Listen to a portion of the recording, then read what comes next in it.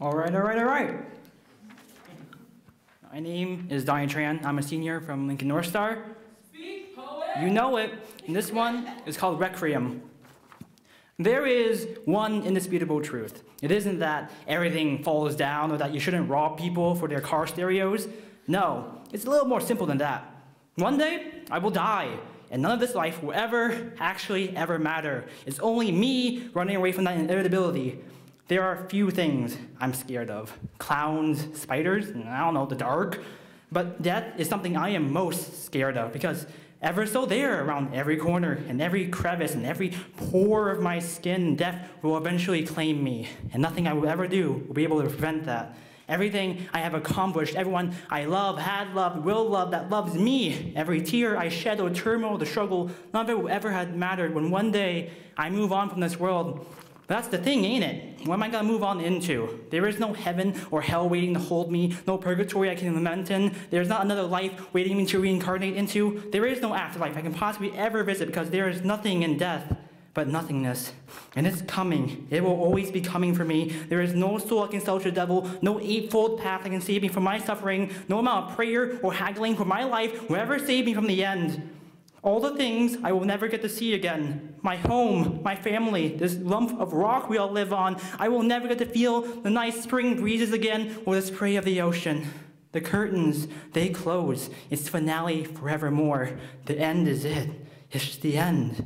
But the end is not the end of my story. It's not the end of who I am now. I am scared of death, but I have no fear of it. Because being scared is only the goosebumps running up and down my arm, every follicle of hair standing up on end. Scared is only cold sweats at night with my mind racing at light speed. Scared is not fear. I am not shackled by it. I would sooner die than allow myself to be bound by chains. The depths of my mind is not a prison for myself to wallow in.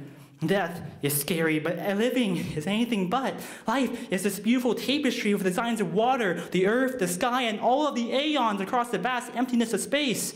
Life is naturally paired with death, but without it, the void of nothingness is in fact truly nothing. Death makes life worth living, because every moment I live in is another I cherish. There is no second that isn't worthwhile. Wasting time is only an analogy. Nothing is ever wasted in this world. Every tick of the clock is another treasure to treasure with one another, another treasure to pin to your name. Learn to cherish every day that rises and falls as seasons wane and wax, even as the earth turns to dust, even as all hair falls off, our fingernails curl and our bones are rendered into powder. Long after all our buildings turn to ruins and the sun dies out in a spectacular display of tenacity, life will always outpace death, always and forevermore. I allow death to seep into every crack and crevice. I will allow it to stalk me around every street corner, but that's simply it.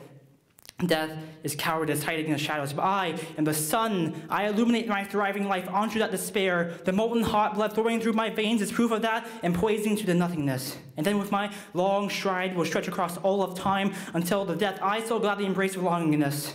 And so it may be 90, 80, 50, 20, 10, next year, month, week. It could be tomorrow I drop dead. But let me affirm this one thing. As scary as it may be, as frightening or bleak as everything becomes, I have no fear of death, but death should fear me.